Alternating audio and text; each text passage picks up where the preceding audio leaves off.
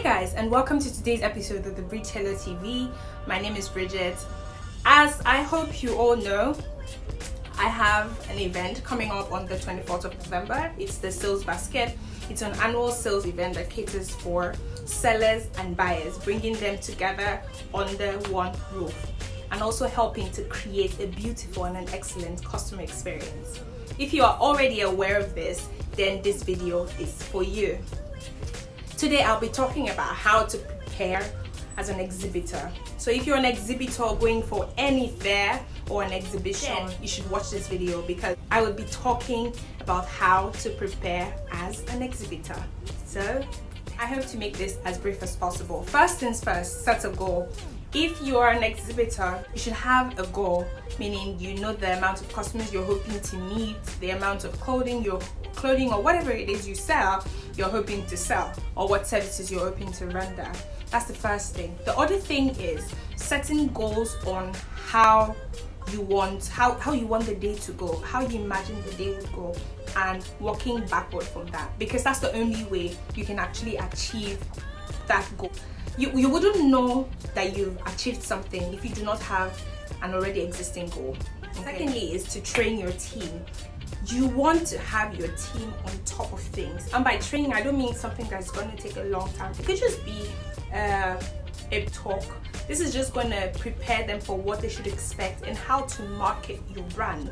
If you want them to do certain things that will help people understand what your brand is about, or to help shed more light on what your brand stands for, then you should train your team on how to go about this, because it makes it easier for them to know what to do exactly.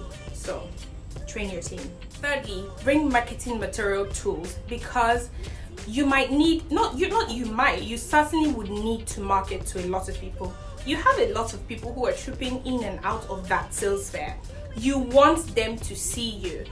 See, it doesn't matter how crowded the place is or how not crowded the place is. You want everybody who comes into that place to see you. So you want to have your marketing tools ready so that everyone can see you.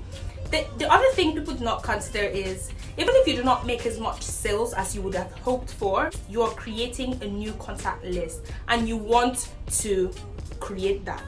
The only reason you can do that is if you prepare yourself for it. So market yourself. And that will lead me on to the next point, which is contact detail.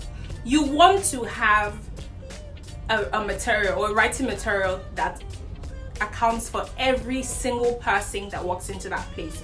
You can partner or speak to the organizers to get some of this contact, but the other thing you can do is have a pen and a paper that registers all of your clients. If you do not want to use a pen and a paper, or you want to do it on your computer, just make sure that you're gathering or you're putting together all the names of the people who are attending, their contact, their numbers, whatever contact they have, their email addresses, whatever. You want to be on top of things.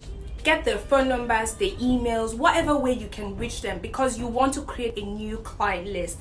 You want to be able to reach them every time there's an event. You want to be able to market to them every time you have a new product or service. You want to be able to reach out to them every time there's something or a promotion that you need to share. Make sure you have all their contacts, because this is an integral part of every sales fair. You want to create a new client list. I cannot stress this enough. Okay? Lastly, you should get a booth.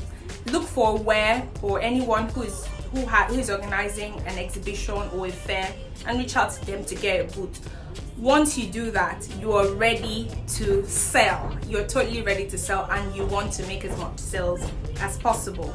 If you're looking for somewhere to exhibit, the November Sales Basket is on, and it's on the 24th of November at the Jalobia Recreation and Garden. You want to be there, trust me.